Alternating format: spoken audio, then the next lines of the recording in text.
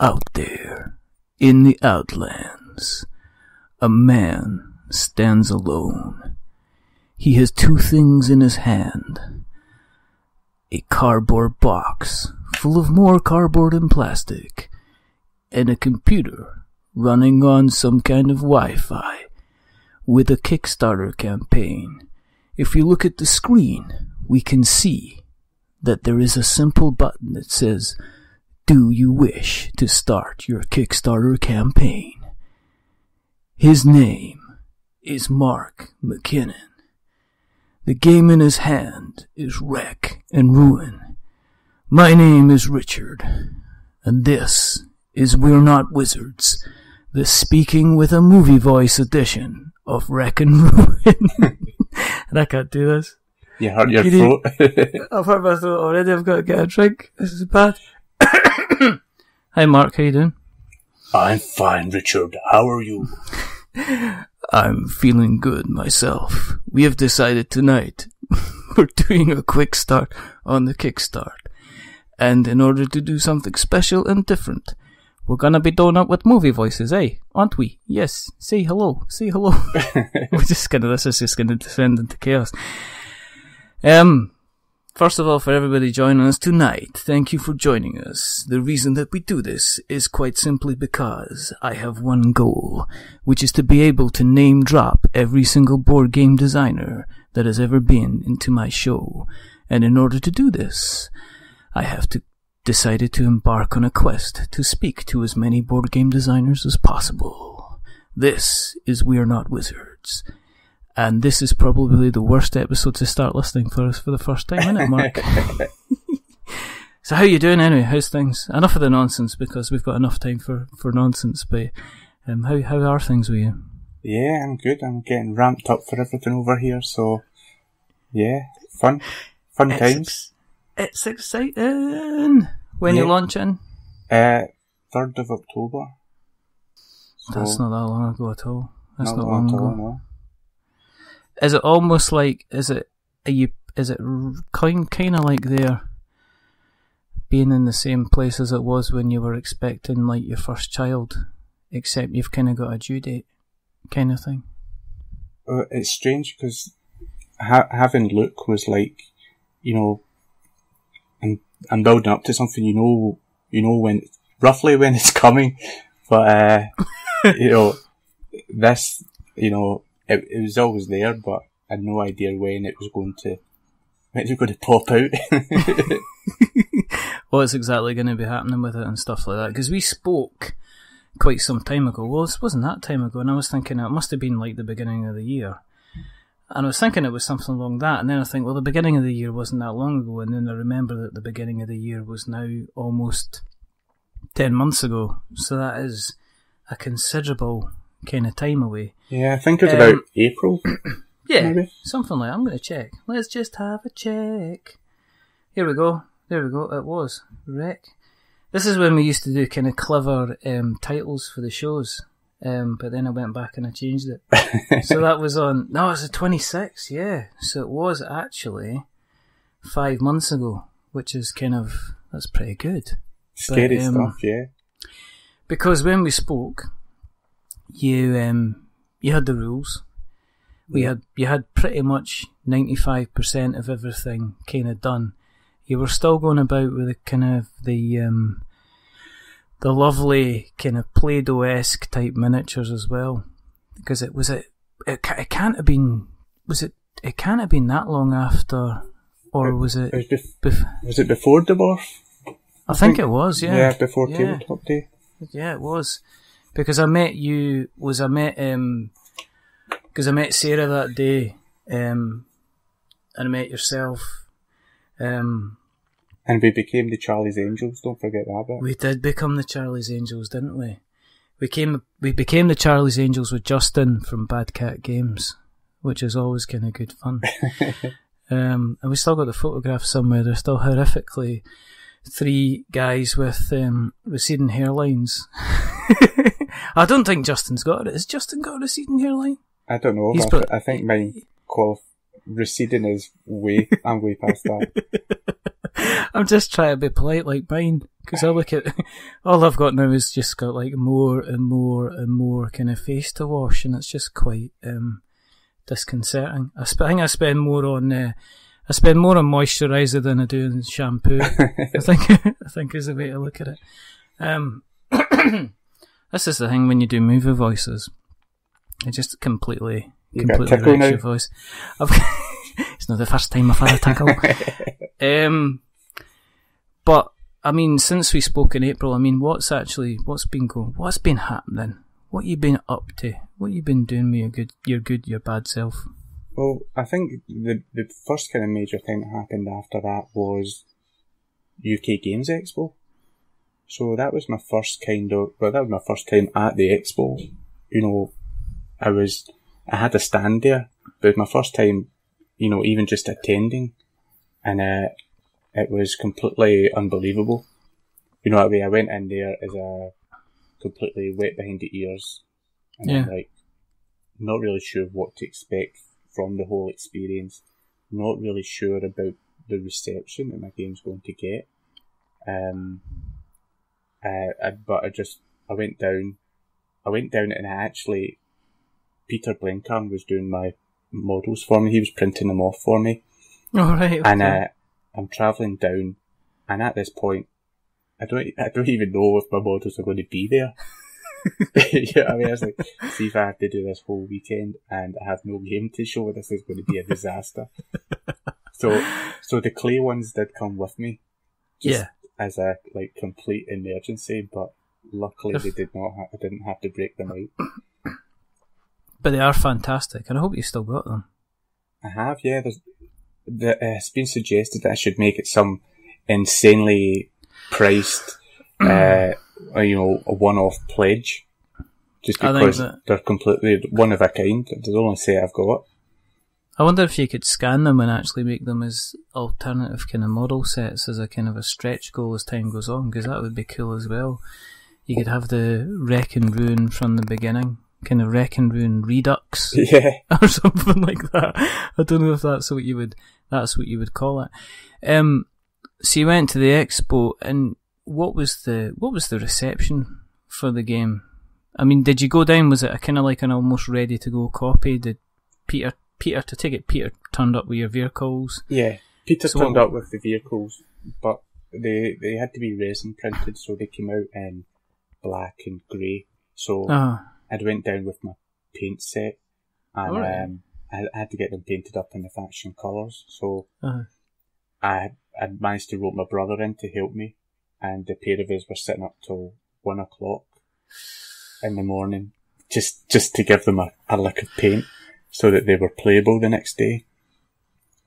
And and then we got up like 5 hours later to oh my goodness, to head over and get set up. So, I mean, is it exciting because you go into an exhibition? Because I think you usually do have to go a couple of hours. You have to go in, you've got to get in, so you have to get yourself set up. You have to find where you are. You have to set up all your equipment. You've got to set up your stands. You've got to get everything kind of looking right. Did you go through how many times did you go through the components and make sure that you had them all? I checked about 5 times before leaving the house. A further twice when I got there. Oh, goodness sake. And yeah. But the feeling from Expo is just, it's such an electric atmosphere. I can't explain it. I mean, my stand, I was basically pretty far away from the door. There was one stand, and then I was like the back wall. But they do a countdown for the people coming in, and after the countdown, there was just this like rush of air and noise just hits you as people enter, and it's just the strangest thing ever. You know that way, like you feel all the hairs and the back of your neck, everything just stands up, and you're like, it's game time. It's the buzz, isn't it? It's the buzz of human electricity kind of approaching you with that kind of level of power. And usually it's not just the body odour as well. Yeah, that was to come later. And that's a joke for everybody that thinks that I think that gamers are smelly. You're not. You're all lovely. Musk is good. But what was the general reaction to the game then? What kind of feedback did you get back? I mean, was there people? Was there a kind of a big difference? Did you get kind of the very positive and the slightly less positive on the day? I went down with the intention of getting people to kind of sign up to my newsletter. You know, I didn't have anything to sell there, so it was my only way of basically keeping in touch with anyone that liked the game. And I think I had everybody bar one person signed up to it. So yeah, I didn't know what to expect. You know, I went to the press preview first in the corner, so I headed over there and then like 10 minutes to spare to rush back with my game to set it up for everyone else to see. And I came back and my brother said, some of the stands just been over checking you out. And I was like, what do you mean? He says, oh, they kind of sneaked over and they were having a look at your models, seeing what you're doing and all that kind of stuff. But I looked at them and they just kind of scurried away. Yeah. And I was like, all right. And I think it was Wordforge Games that do Devil's Run. Oh yeah, okay. So yeah, they were coming to have a little sniff. So the fact that I'd got their attention, I think, was a kind of good sign to start with. You know, if they're maybe starting to sweat a little bit over there. Which is always good. How, so you come back from the expo and do you just start telling people kind of straight away? Did you have an overall game plan? I mean, in that kind of 5 months, have you had a detailed plan of how you're going to be doing something? Because if there's one thing we can say about yourself is, I don't think there's a week goes by without there's some kind of noise coming from the McKinnon camp, basically. Yeah. So has that been something that you've decided you have to do kind of every week? Yeah, I kind of decided that right now, you know, up to that point, I was kind of lurking about in the shadows. So, you know, the light was on me now, and I was like, right, I'm going to have to start producing something to keep people interested. And so, yeah, I decided that it started off, I think Monday was my posting day, and that did slip pretty quickly into a Tuesday and then maybe even a Wednesday, you know, as it does. But I always I would do it like a kind of, I post as a kind of developer diary kind of idea, where I kind of said, you know, I just kind of highlighted a section of the game, said, you know, this is what's happening, or have a look at this faction, this is what they're about, or, you know, just highlight a mechanic or a bit of the lore of the game and talk about that. But then in between that, I was also getting 3D sculpt files in, so as soon as one of them came in, I was like, I must share this, you know, people have to see this. I mean, you weren't kind of very secretive.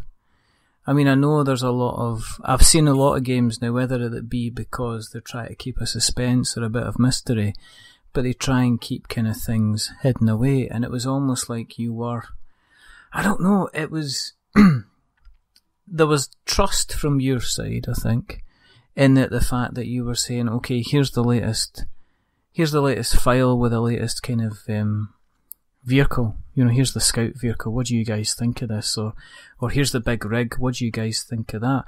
Again, was that something you just decided to do, just to say, well, you know, if somebody's gonna copy the theme or the idea, then, you know, that's potentially gonna happen anyway. So I might as well just kind of show my hand and let people follow along as they kind of go. Well, as I was doing my research, one of the things that came up was the kind of, the tendency to not want to tell people your idea in case they steal it. But then everybody basically said nobody has the time or inclination to, basically your idea is rubbish until you do something with it. Yeah. Is the general consensus.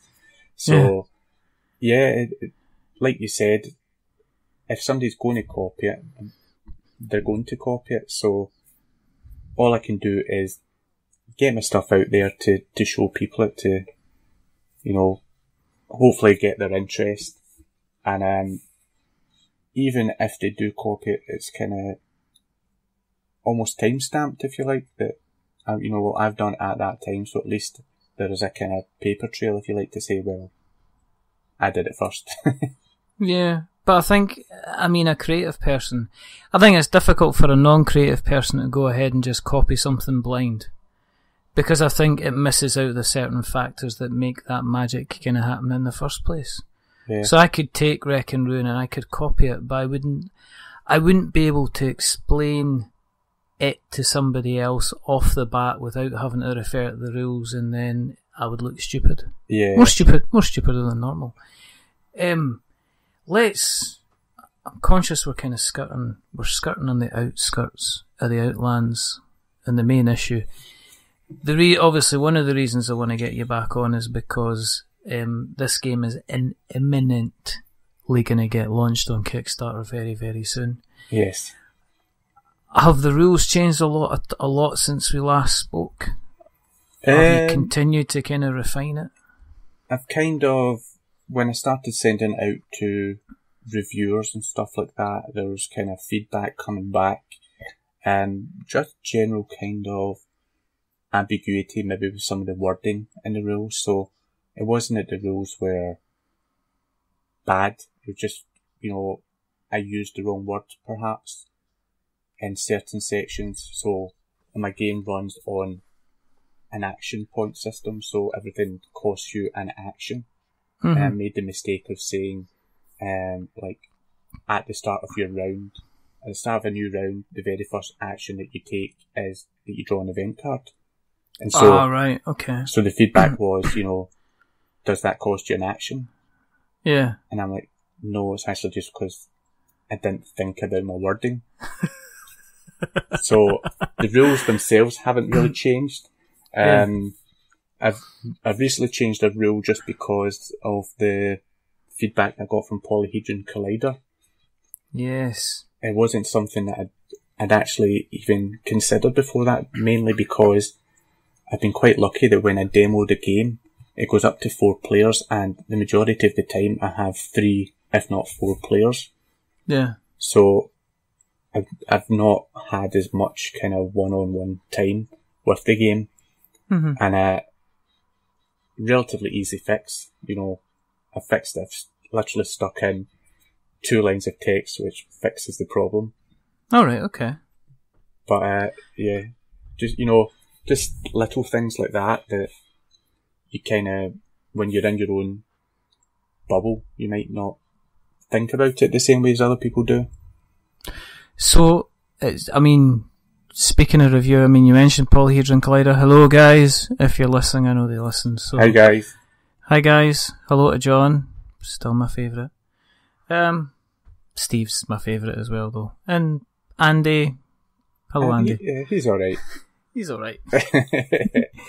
But they had a lot of positive things to say about the game. A lot of positive things to say about the game. I think they kind of they gushed about it a bit. They were overwhelmingly positive about it. I was very surprised at that. Why? They're not that horrible. Well, I had a discussion with Andy the other day on Facebook. We were talking about reviews and such like that, and I've just flat out said to him, to be honest, I was a bit apprehensive about sending my game to you, basically because you don't pull your punches with your reviews. Yeah. And it's, you know, it's not that I can't take the criticism, it's just that maybe just didn't want to hear it if it was there kind of thing, so. Oh, I think it's a difference between, I think it's a big difference between, you know, kind of accepting criticism when it's less permanent criticism. Because I could, you know, okay, take it back to the expo, okay, I could play the game and I could play it for 15 minutes and then I could walk away and just say, well, this isn't for me. Yeah. And that's temporary, it's temporary criticism. You know, somebody could say, well, listen, I think you should have 3 action points instead of 4 because it gives you too much kind of leeway to do whatever you want. Again, it's temporary criticism.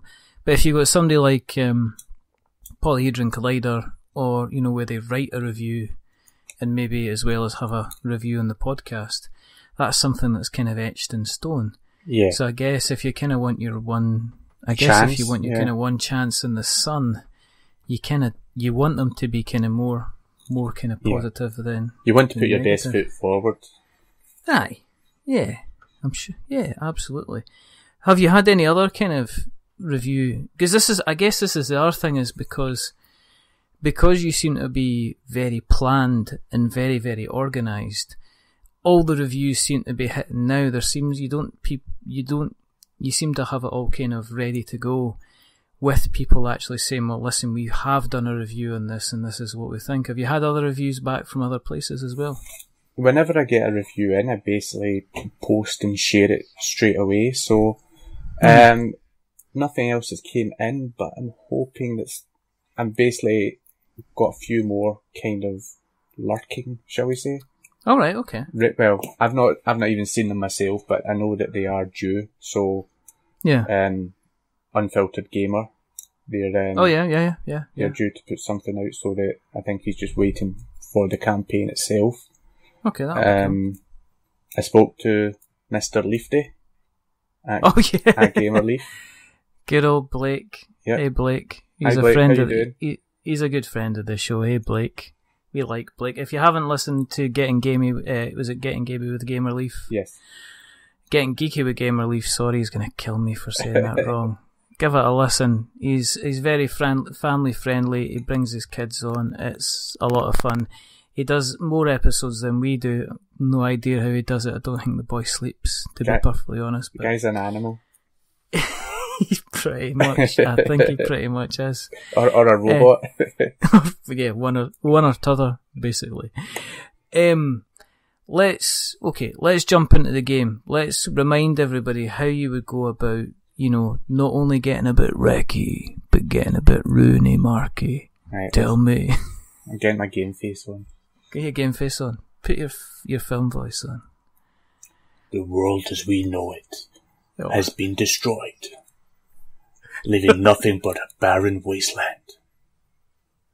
From the ashes of our civilization, 4 factions emerge, ready to fight over what is left. Oh, this is brilliant. I didn't expect you to go in and actually do the voice again. It had to be done. It had to be done. Yes. What are the names of the factions? You sounded a bit Australian there. It's my go-to. I only have one generic. Only one generic voice. Yeah, one string to my bow. It's like me and Michael Caine. I'll try and get a Michael Caine impression in any time I can, because I think it's the only one I think I can do. And then somebody pointed out, that's very good, Morgan Freeman, you do. You do a good Michael Caine. I've got to give you that. It was better than Collins. I don't know. But I'm not even going to attempt it. No. Go on. No. Tell us about the game. Right. Because we're not doing a Frank West here. Right. So, what we're doing is the Earth has been destroyed decades before the time that we're playing in. 4 factions have emerged basically through necessity, drive about in heavily armed and armoured vehicles. And what they do is they search the wasteland for what remains of our technology. So, lost technology in their time.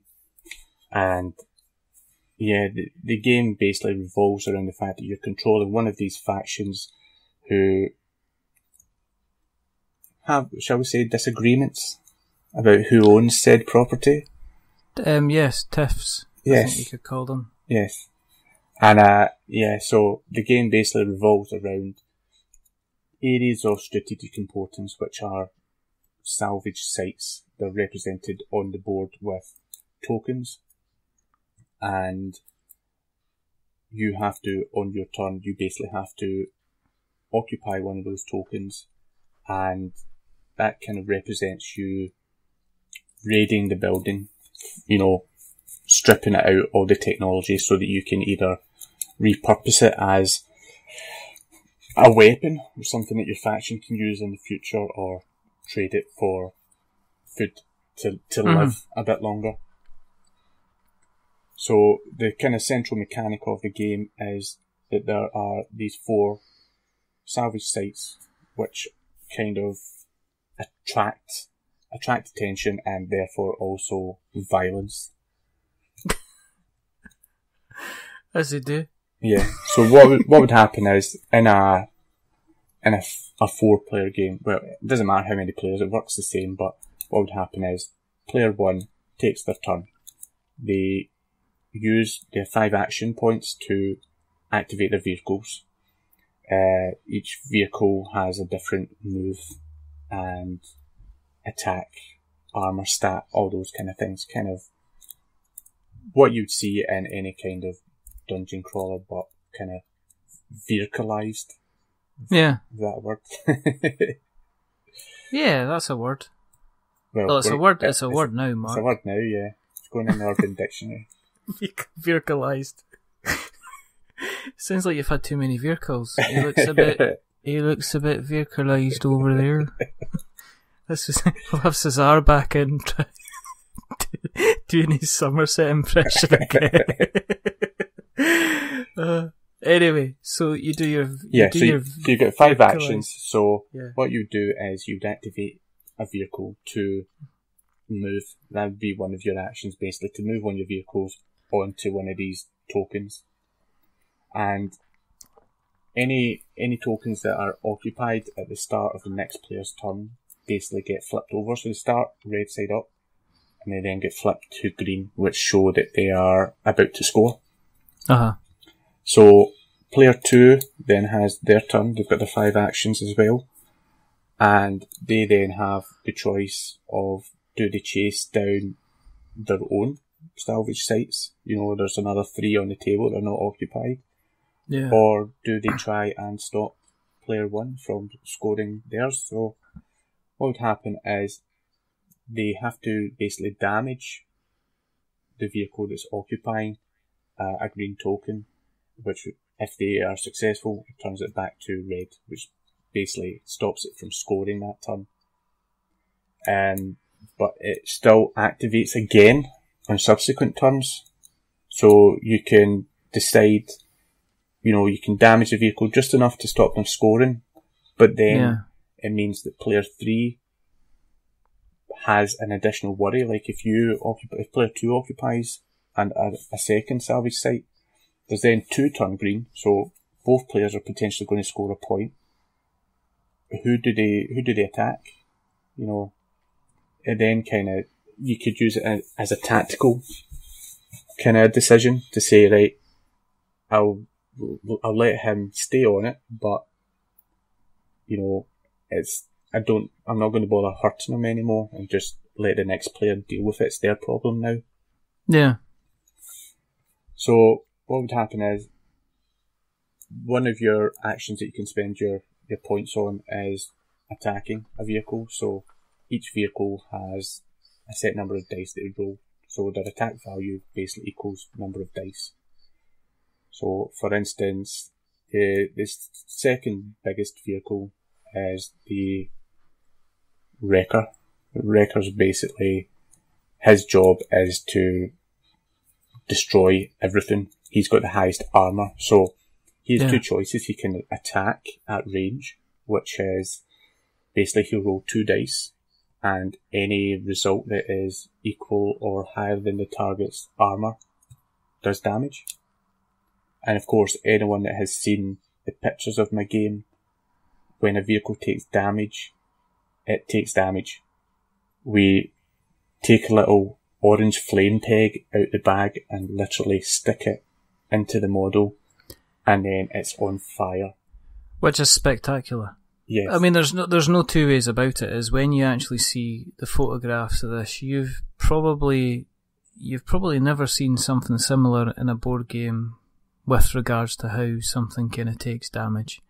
I mean, normally you'll have, if it is a dungeon crawler game, there'll be little blood things, counters that you put under the person to signify damage, or a little heart that you take off somebody to signify damage, or if it's, but physically actually putting a visible damage on an item is extremely evocative, especially when you get to the point, now Mark will correct me on this, but especially when you get to the point where the vehicle itself becomes a wreck, because usually the last token that you place is like a black smoked token to just show that thing is pretty much a wreck, isn't it? Yes, that is correct. So, there you go. I'm surprised that nobody had thought of this before. I just assumed that it was already a thing. But yeah, like the feedback that comes back from reviewers and stuff like that is that there's no need to look over the table to check out someone else's health tracker. Yeah. I could have quite easily done the game with, a card for each vehicle which tracked the damage on that, but it doesn't have the same effect. No, I've seen it used in the others, I think, where you get little kind of heart tokens, but again, they're not on the player, they're actually on the player board, so you still have to look over and see it. But as I say, it's a very physical thing, not just having kind of a token that you put on. Where have I seen it? I've only seen battleships. That's the only... Yes. Yeah, I'm pretty sure maybe there was one other game I saw that had little red tokens, but it might have just been a little kid's toy that you stuck the little red tokens at the side of it, and that maybe signified damage. But I've never seen it anywhere else. So you can look up and you can see the state of the game kind of instantly, because once a vehicle becomes kind of wrecked, that's when the fun kind of begins, isn't it? Yeah. So what happens is, when each vehicle has a set number of peg holes, which represents the amount of damage it can do, that it can take.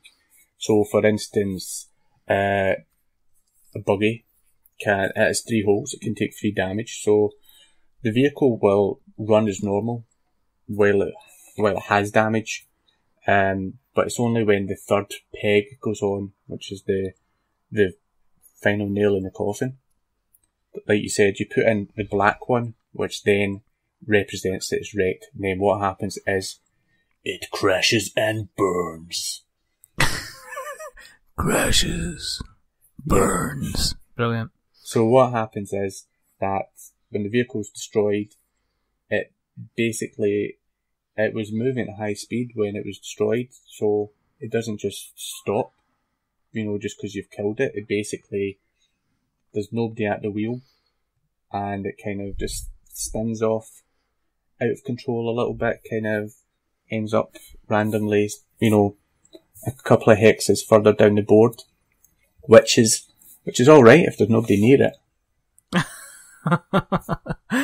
Yeah. But when you have the situation that the player has clumped all the vehicles together in like a protective herd, and then you take out something in the middle, and whatever direction it's going, it's basically going to crash into something else.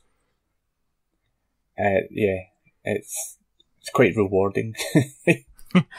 Because it is a case of it's strange, because when you look at the board, you see it looks like you've got like static vehicles, but it's almost a case that you're kind of magnifying what's happening, because the vehicles are kind of constantly on the move, is the impression that I get, so that when they do end up wrecked, it's very much like, it's kind of like any end of the last third of maybe Mad Max 2 or the last one of Fury Road, where you've just got them racing across the desert and they're constantly doing that, and that's why the wrecking mechanic is so rewarding, because this is it getting taken apart and it's heading towards the dire wasteland and bursting into flames.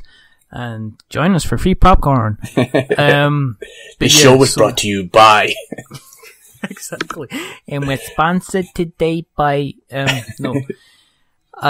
no, but that's the whole point. I mean, it is kind of like almost a representation that the vehicles are kind of constantly moving back and forward, fighting against each other. So when a vehicle does wreck, it kind of goes out of control, and it's all quite kind of rewarding. It's you've kind of designed it not to be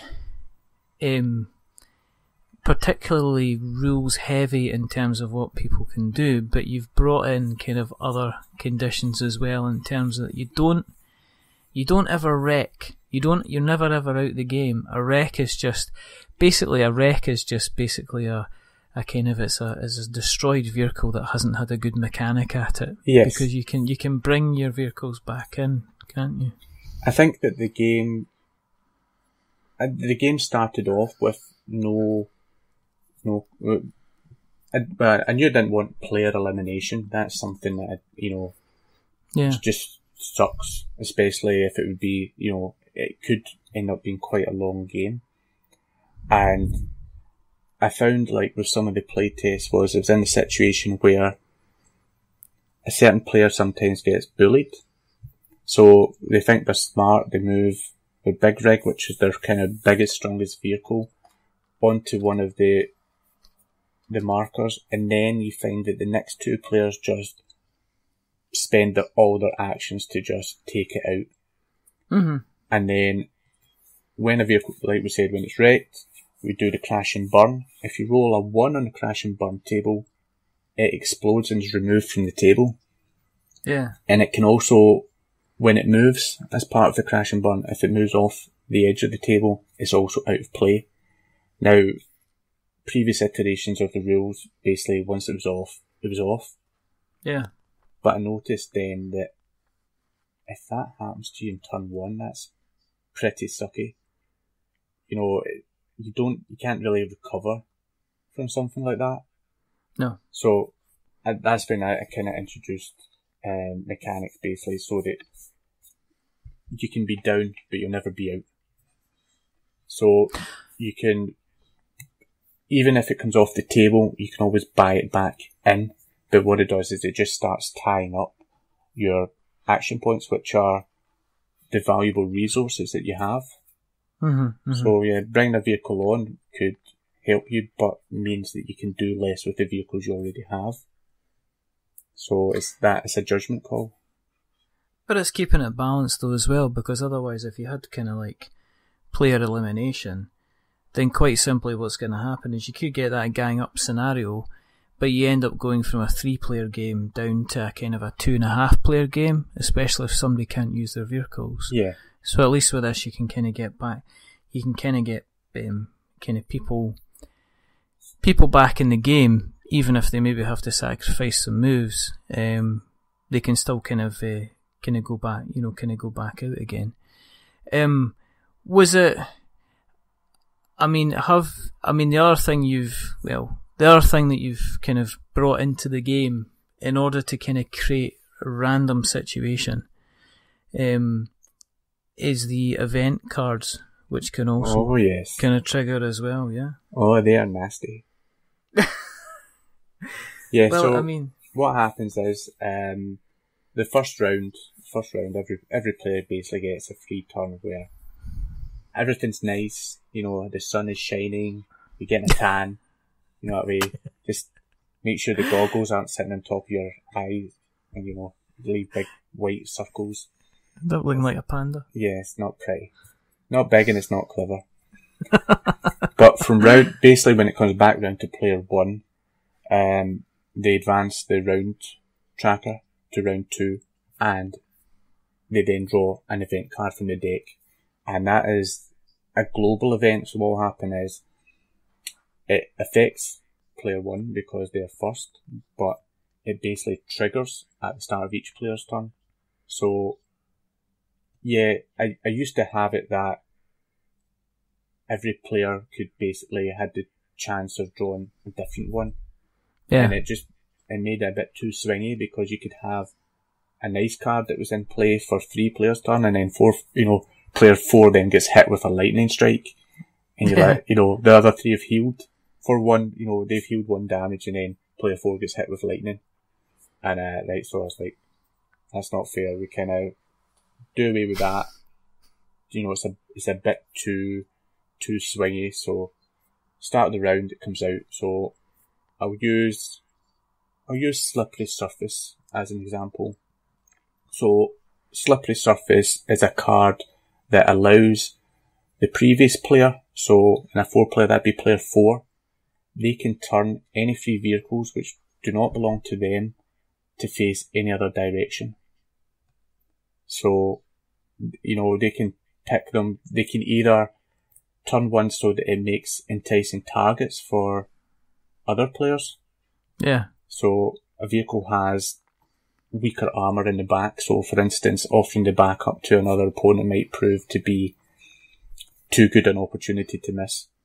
Yeah.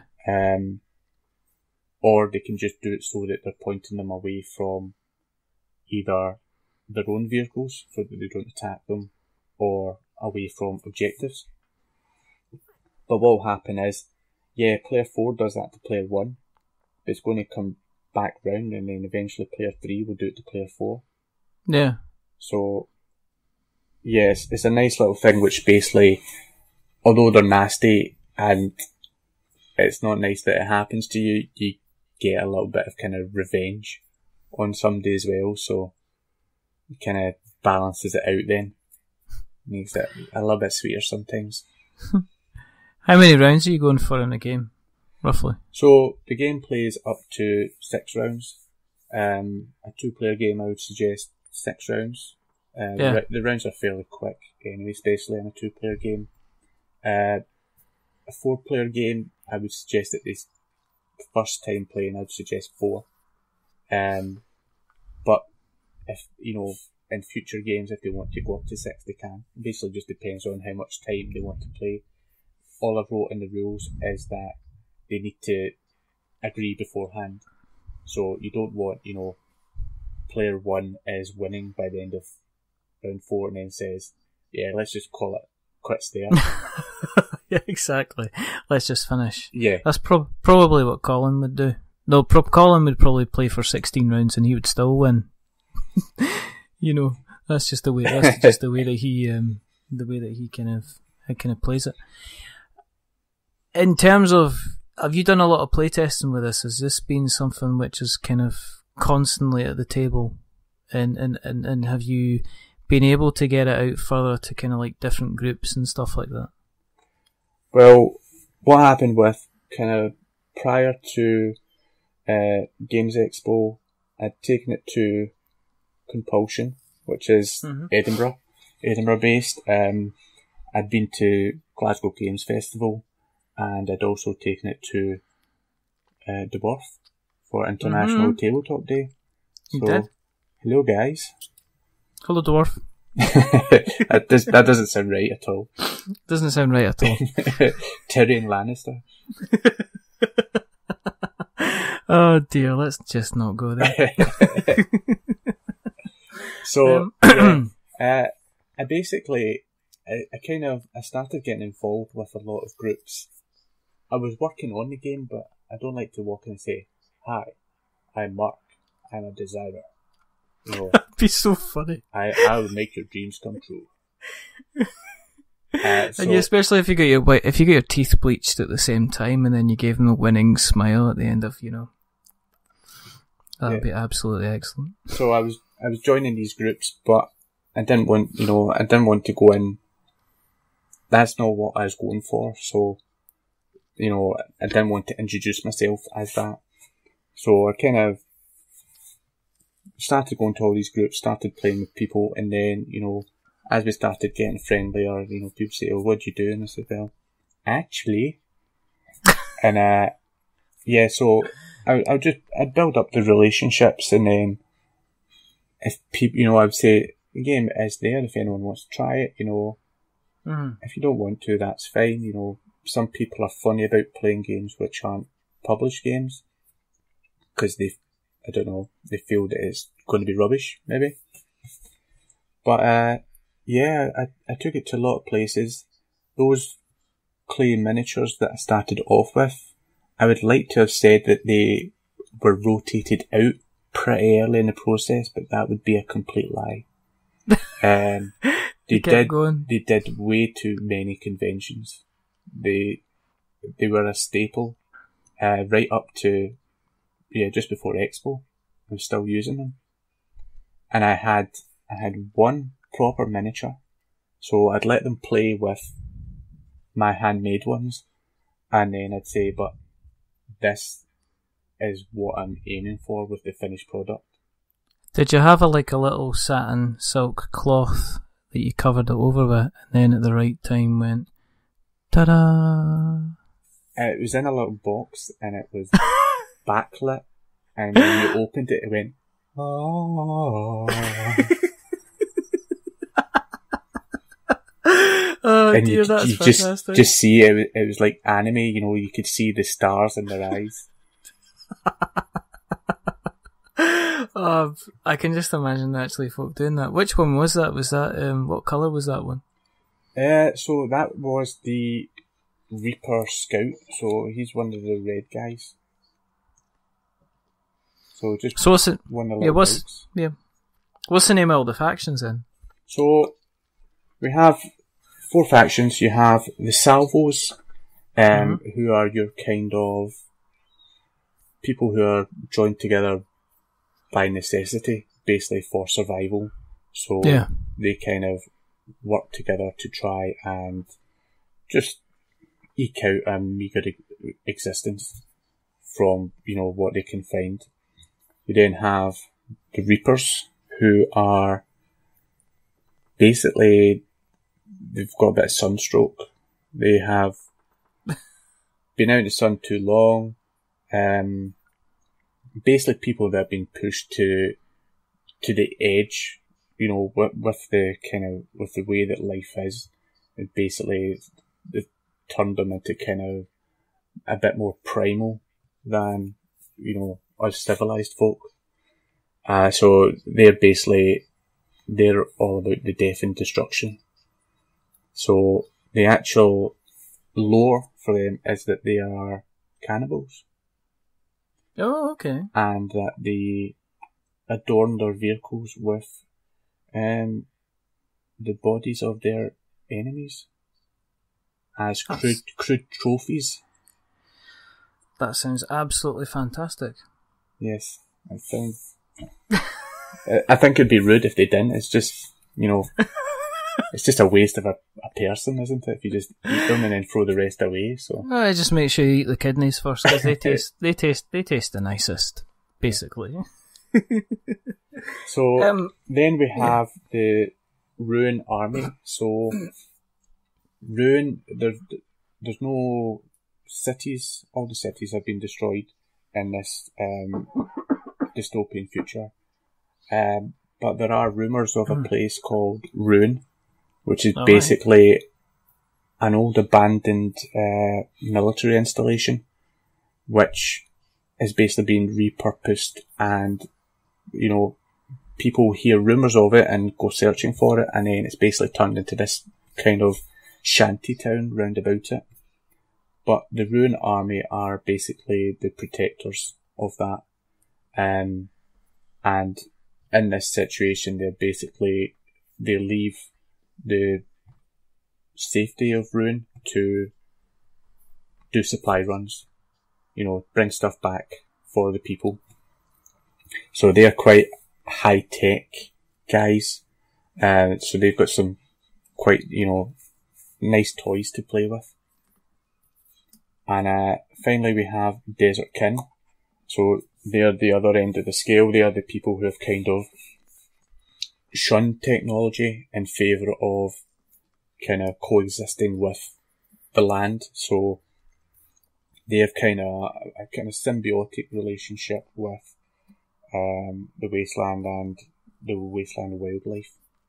So, yeah, they use animals, yes. Which is the best thing ever. Yes, they're my favourites so far. As soon as I saw them, it's like, you've got animals on here, Mark, and it's like, yes, I have. Yeah, so they've proven to be quite popular, and it was a bit of a kind of, it was a bit of a risky decision, I think, to make when I'm making a vehicle game, to have a faction that's not vehicles. But I think it works. I think it's nice. It gives a bit of kind of, it breaks it up from being a bit too samey all the time. Well, I mean, it's kind of, you kind of end up when you're doing a vehicle game like what you're doing, it's very easy to fall into the kind of the normal kind of tropes and stuff like that. So definitely. It was really interesting. It was almost like you took it to it was almost like a sci-fi, Star Warsy type level, if you know what I mean. I was kind of reminded of the Banthas out of A New Hope, to be honest. Definitely, yeah. Except for instead of Hoth, we're in Tatooine. Okay, so yeah, absolutely. Yeah, so actually the Desert King buggy was loosely based on the lizard creature that Obi-Wan Kenobi rides in, is it Attack of the Clones? Yes. He rides that strange lizard that kind of can run up walls and things like that. It's I think it's called a Kryat dragon, I think. Alright. I stand corrected.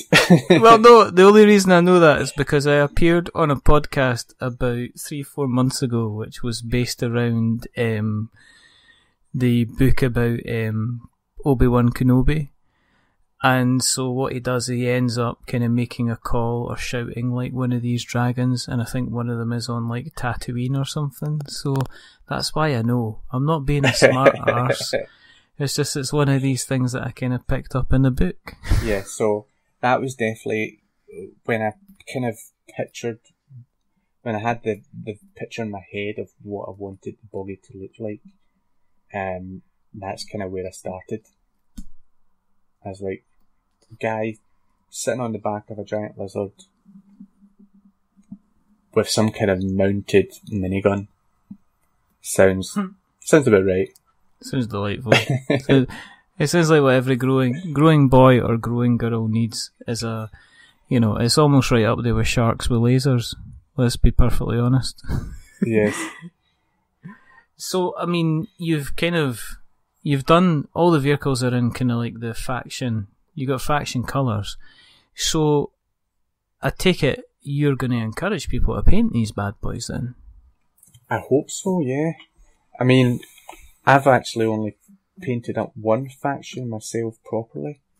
And it's nice, like, I've had the 3D sculpts, you know, the 3D files for a while, and you can have a look at them and, you know, you can see nice little touches on there, but I think it's not until you paint something that you appreciate, you know, the amount of work, you know, the subtle touches that the artist has done. You know, absolutely. There's like, the Reaper Big Rig has skulls tied to its exhaust pipes, and it could have quite easily just stuck a couple of skulls on, but if you look at the skulls, there's actually either strap bands round them, basically tying them on, or some of them have little bits of rope that come out their eyeballs across the bridge of the nose and back into the other eyeball. That's quite disgusting. Well, they're skulls, so they don't have eyeballs, but, you know, the sockets. But it's just the fact that, you know, that is a nice little touch that nobody would have noticed if it didn't, you know, nobody would have said, that's not tied on, you know, it's defying, it's defying gravity. He's glued it on. He's using no more nails. But yeah, when you paint it, you're like, that's really quite nice. I like the attention to detail that you've gone to here. Yes. Prices. Let's talk about prices. Because when we spoke last time, you weren't sure, kind of price-wise, where you were going to be sitting. I take it with, like, obviously, less than a week to go, you've got an idea of what you're going to be selling it for, or asking people to pledge for it at the very least. I should hope so, or else I'm not as well planned as I thought. No. Yeah, so I'm going in at £49 is going to be my pledge, basically, for the game. Uh-huh. So, at this point, I'm not thinking about add-ons or anything like that. I do have stretch goals, but the stretch goals are basically all of them are about just improving the core game, and adding more content to it. So it's already round about, I think it's about 1.5 kilos or something it comes in at just now. Yeah. With the stuff that's in it, and that's literally not even insert or anything. That's just a box with some bits in baggies. Yeah. So, yeah, what I want to do is I want to basically just get more stuff into that one box so that you get it and you open it and you can't close it again. I don't know if that's a good thing or a bad thing. I would then release a bigger box as an add-on. Incredibly fun-filled, but once you punch all the cardboard out and everything like that, you can't put everything back in the box again like you'd like it to be. Yes. You did actually mention one of your previous shows, the others, which is bad for that. Yes, it is. Yes, I understand putting your miniatures in big protective boxes, but if you're going to have miniatures in protective boxes, then please think about where your tokens are going to live, because I've ended up having to stuff.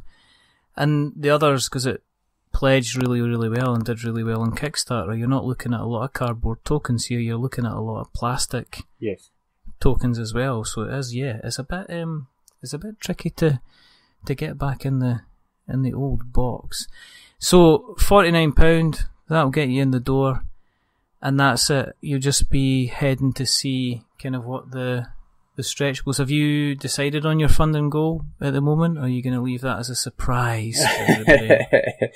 I'm a full disclosure guy, so... Oh, I've heard.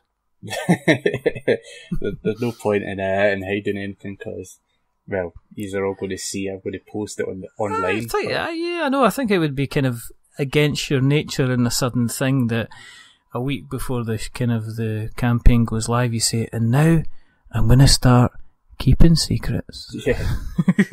Radio silence.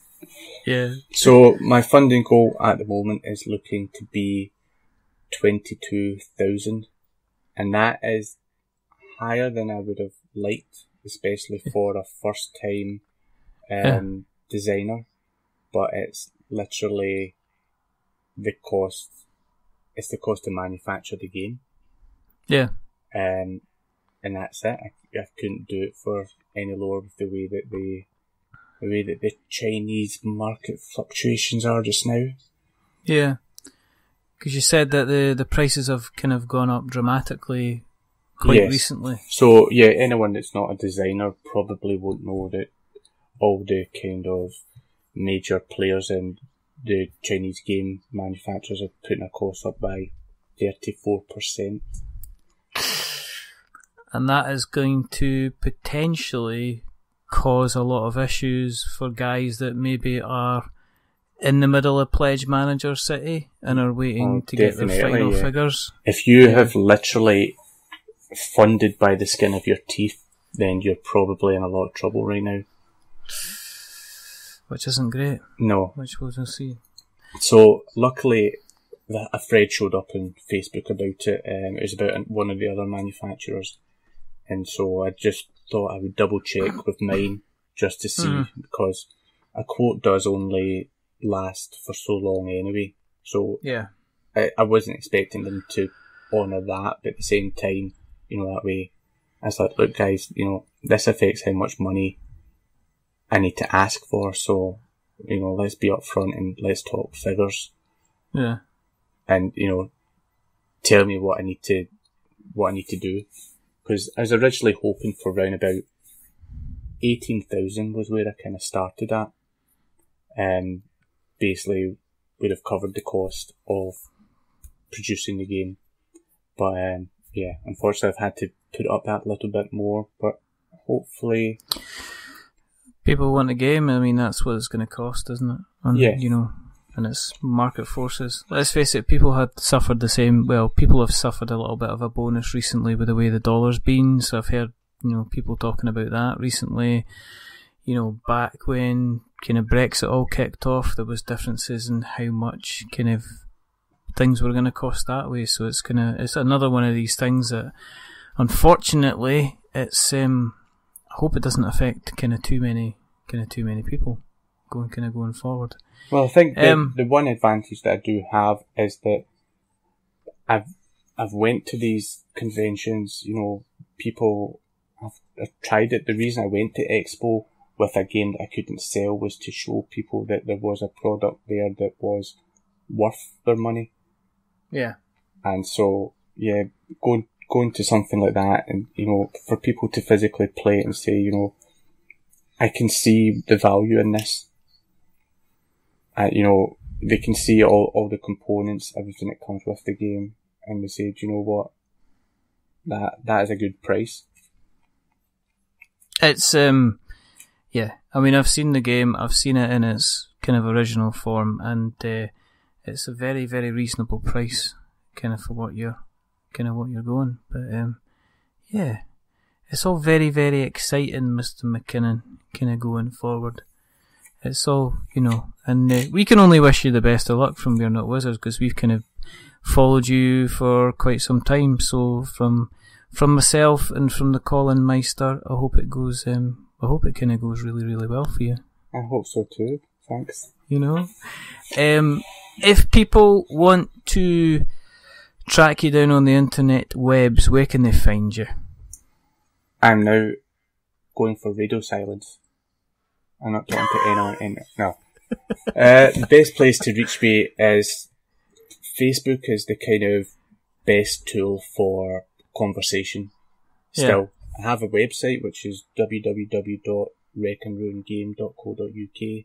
But if you want to actually speak to me and ask me anything about the game, it's facebook.com/wreckandruingame. I'm on Twitter, so you can chat to me on there if you want. It's just rec_and_ruin. Yeah. And then Instagram is rec_and_ruin. So anything with any combination of those words will bring you one step closer to me anyway. And we'll be putting Mark's home address in the show notes if anybody wants to get that little bit closer to him than that. If anyone wants to be a creepy fanboy stalker, by law I have to put my business address, which is my address, Don't say that. On my mail. Oh, there you go. No, don't say that. Don't say that. Listen, Mark, thanks for coming on. We've kind of kept track of you since the very, very beginning, and it's really good that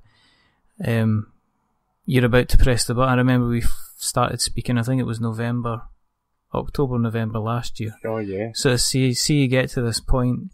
I think you had a Hotmail address at that time for your Wreck and Ruin email address, which was kind of cool. But to see you coming on and to see you be kind of like 5 days before launch, it is almost like seeing one of, my kids start primary school. It's kind of that moment. Except, obviously, you won't be in a uniform and you won't be surrounded by 4 and 5 year old kids.